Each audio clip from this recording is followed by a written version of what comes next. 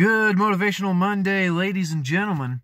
I am Chase Corrington, and this is the Chase Corrington YouTube channel, where we seek to achieve and maintain happiness through enlightenment, where we seek to discover the hidden mysteries of our reality and the hidden wisdom of the ages.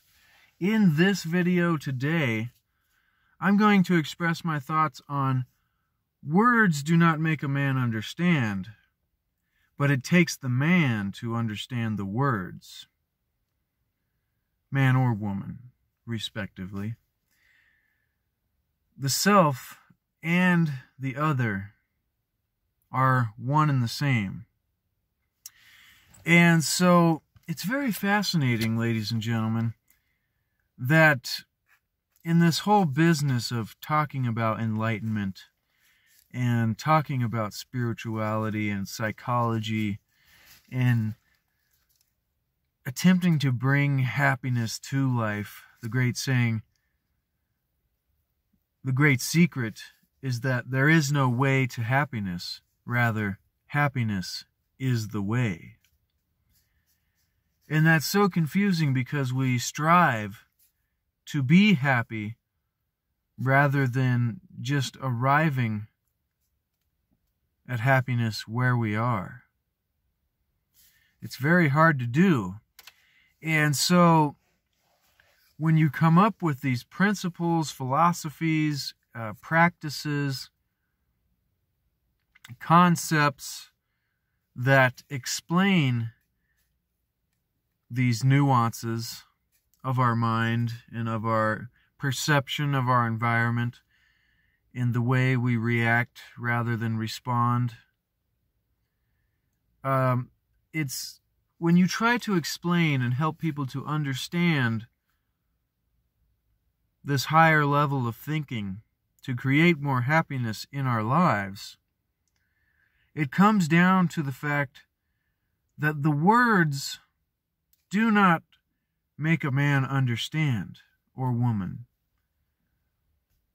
but rather it takes the man or woman to understand the words.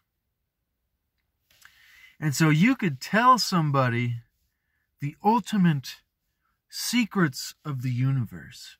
You could give somebody the great hidden wisdom of the ages, ladies and gentlemen. And you can lead a horse to water, you know, the old saying, but it's up to the horse to drink. And so you can give people the spiritual principles and the philosophical principles and ideas and viewpoints and perspectives and the psychology that goes into gaining control of your own happiness and not allowing others outside of you to control what gives you your happiness. The great thing that I've learned from Wayne Dyer, I reference Wayne Dyer a lot. That's because I listen to Wayne Dyer a lot, at least over the last 9 to 10 months. The great thought, though, is the idea that we are not a result. How do I explain this? It's like, we'll come back to that.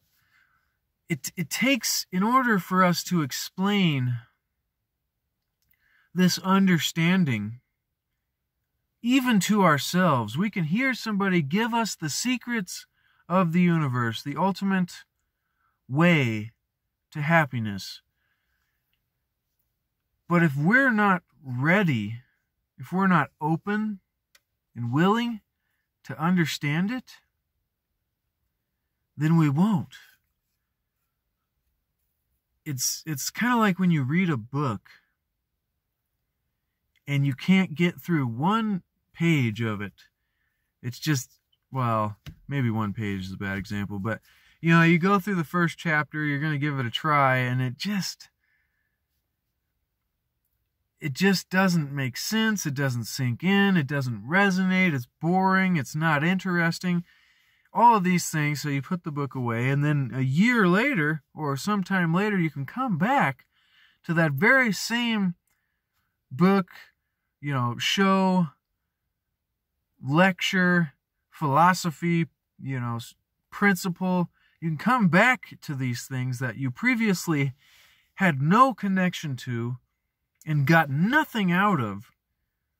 And then from a new perspective, from a new understanding, from a new place in your journey,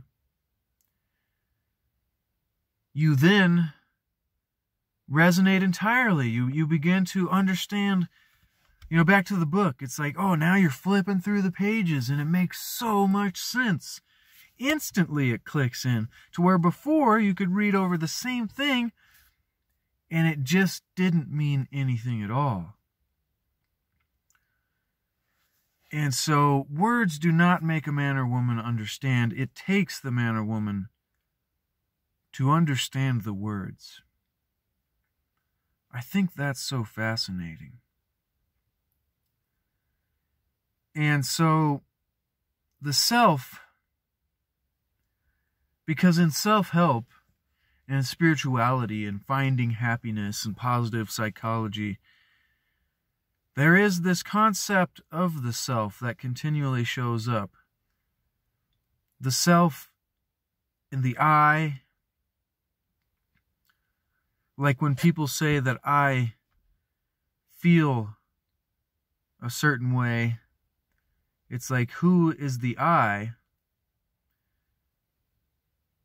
Like when you say, I feel bad for myself, there's two people there.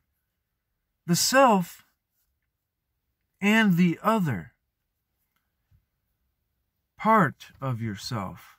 Like it's your higher self and your lower self. The dreamer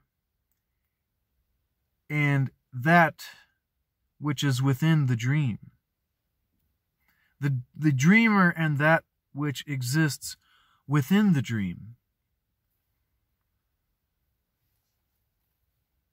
And it is a relationship, an interdependent coexistence relationship.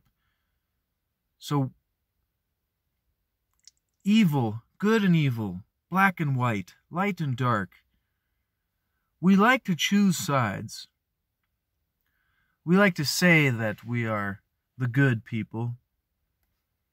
And then the most interesting thing there is for good or bad people is talking about the other people. So for good people, say we're good people, or, either way, we really enjoy talking about how bad and how wrong and how weird and how off the path and off track and uninformed and unenlightened. We really like to talk and focus on these others, the black to our white, or the opposite to our perspective.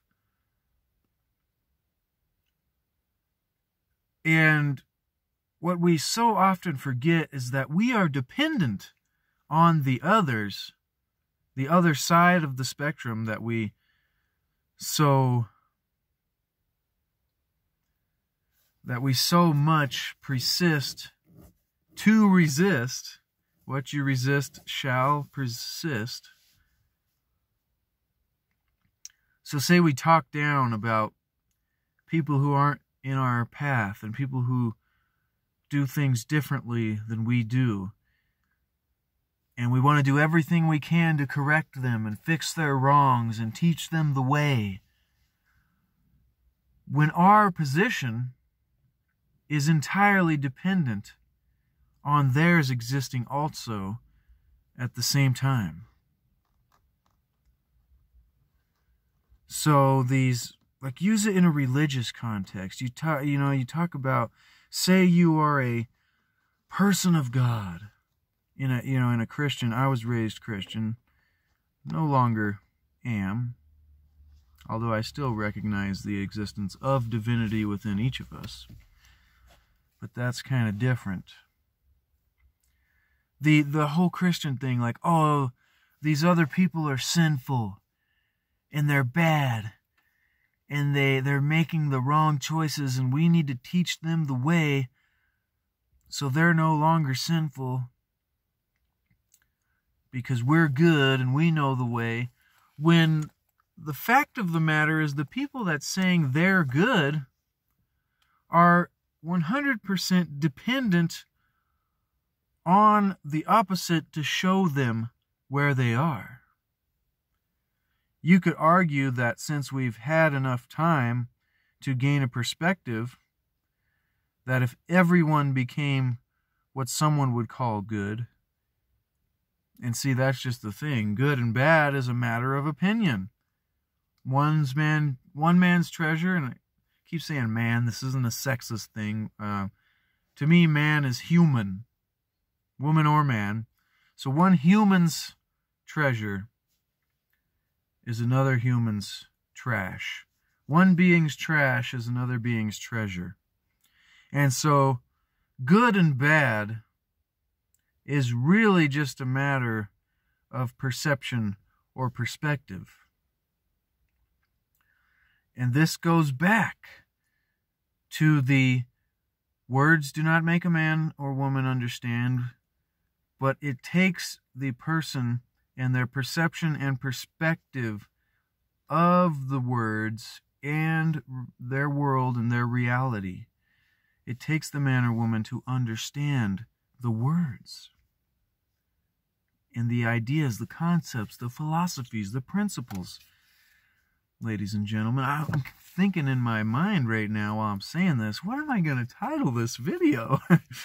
Is it going to be how to understand? Enlightenment?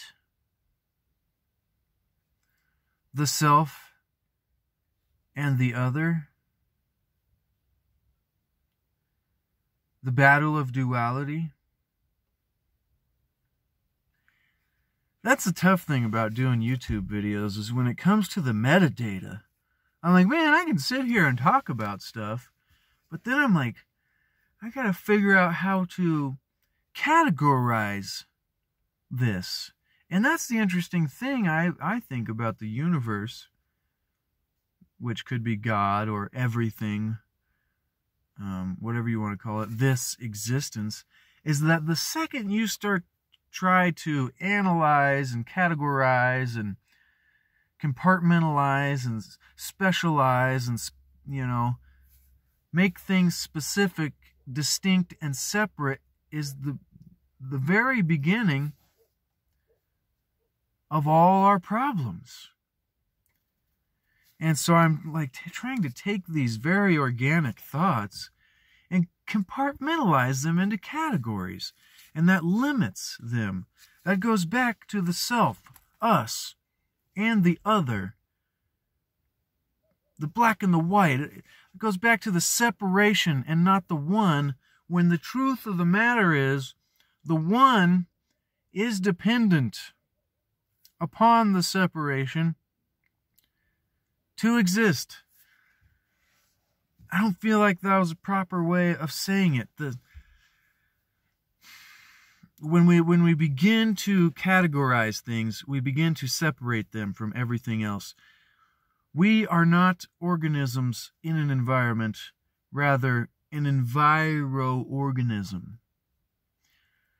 Alan Watts, Wayne Dyer, and many people have spoke about these ideas, that we are not separate from our environment, but rather it is an interdependent relationship, and both sides need each other equally to exist.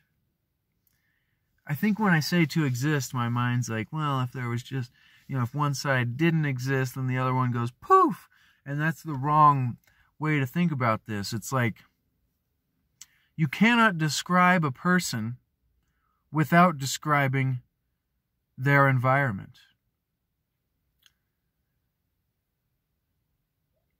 I'm playing devil's advocate in my head. I'm like, well, can you? Let's try it. Like, okay, here's this guy. He's tall, he's got brown hair, and there isn't no guy. I'm just kind of making this up. Tall, brown hair, fit, in shape. So we are describing just the person there. But then you would say, what is this person doing? You would then say, well, they're standing. And see, whatever they're doing is dependent upon the environment for it to be a thing. So you can't separate the image from the background. Even though they're separate things, they are interdependent upon each other to work out. So when you're looking at me in the video here, in order for me to do this, even though it may look like I am separate from the background and everything that's going on around me, the reality is me being separate from the background is 100% dependent on the fact that me and the background go with each other. Alan Watts, he goes, I invented this word, goes with. It's like one goes with the other. So in order to have darkness or light, I can cast a shadow.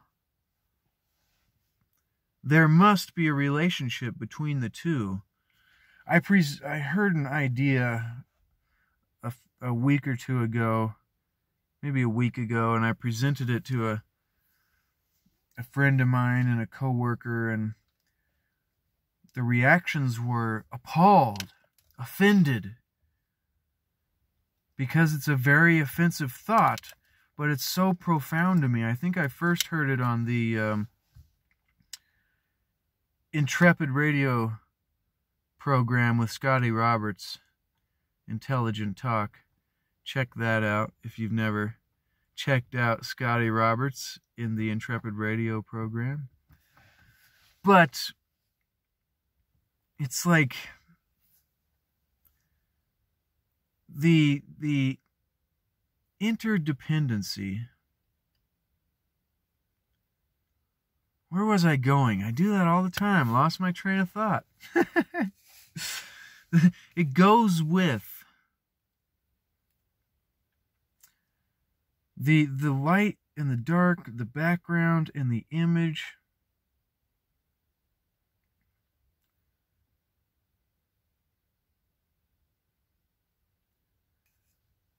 What you do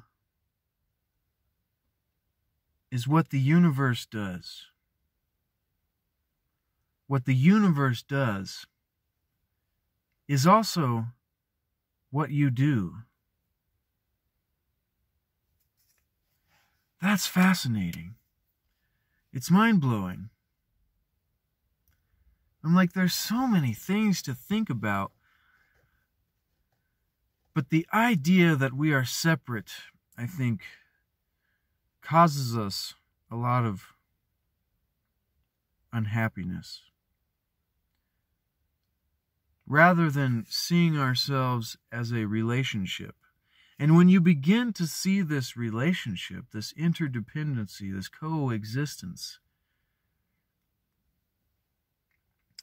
you begin to judge people less. And you say, oh, they are just as dependent. Maybe dependent is a bad word, because we don't want to be dependent on our environment. We want to be inner-directed people. so that way our relationship with the environment comes from within to the outside rather from the outside to within. So when we separate ourselves from the rest of everything else and we say, oh, it's that person that made me do this, and it was my parents' fault because I didn't do that. A lot of people seem to want to blame their childhood and the way they were raised rather than, their choices and the way they act and react to certain situations. Oh, yeah. Okay, back to what I was saying from the Scotty Roberts show, the thing that's offensive that I brought up. And this goes to our having the correlation between light and dark, and how we need dark to see the light and we need the light to see the dark. And so this may offend some people, but I would propose that the Holocaust and the things that happened to the Jewish people, the atrocities, were necessary. Whew, that's going to make some people mad. Like, open your mind here for just a second. Was necessary in order for us to gain the perspective of respect and reverence and empathy and compassion towards the Jewish people that gave them the opportunity to create the Jewish state. Agree? Disagree? Let me know in the comments. But this to me is an example. And see, it makes me laugh because Hitler and whoever was trying to exterminate these Jewish people, in their efforts to do that, achieved the opposite result. In their efforts to exterminate and get rid of somebody, they achieved the world's respect and honor towards those people because of what they went through. So I'm like, if you go out and try to eliminate and get rid of somebody, they're only going to be more respected, more honored, and more, prevalent than ever. It made me laugh earlier. Alan Watts was talking about Jesus and early Christianity and how they adopted. There was two ways they could go about it, because this guy comes in and says he's the Son of God. He's like, hey, I'm the one. Everybody check this out. And so, you can either deny it or you can accept him and put him on a pedestal and make him the most important guy, so that everything he says is not paid attention to, but rather his popularity is the thing that people focus on. That's a deep joke, but it's very funny. Sorry about my crazy versions of comedy, ladies and gentlemen. See, it's a matter of perspective. It takes the man or woman to understand the words, not the words to make a man or woman understand. The self and the other goes with each other. We are not separate from our environment, but we are a part of it all. We are part of the happening. You cannot observe something without affecting it. What you do is what the universe does. And what the universe does is also what you do. The thing we learn from history is that we never seem to learn from history, ladies and gentlemen. But we're going to keep going. We're going to keep trying. And we're going to stop striving and start arriving in the place where we want to be. We're going to stop trying to find the way to happiness and start making happiness the way. That's kind of contradictory to what I enjoy saying so much every episode, is seek to achieve and maintain happiness through enlightenment. Seek to discover the hidden mysteries of our reality and the hidden wisdom of the ages. Because, ladies and gentlemen, the words will not make you understand. It takes you to understand the words. I appreciate everybody who watches these videos. If you get value from the content that I provide, then consider subscribing. Smash the like button and let me know in the comments what you think of these thoughts and ideas. And share this with somebody who you think may need to hear these thoughts and ideas, if you think it can help them just 1% in their journey. The subscribes and likes and comments tell the YouTube algorithm to place this video in front of more people, because the algorithm just wants people to stay on the platform longer. So if we're getting people to spend time on the platform learning and growing and getting to a higher place of peace and love and happiness and understanding, compassion, all of these things, then that's, I think, better than people spending 10,000 hours watching cat videos. Nothing against cats. I love cats. All right. Love you, ladies and gentlemen. We'll be back in the future with more interesting topics to throw your way.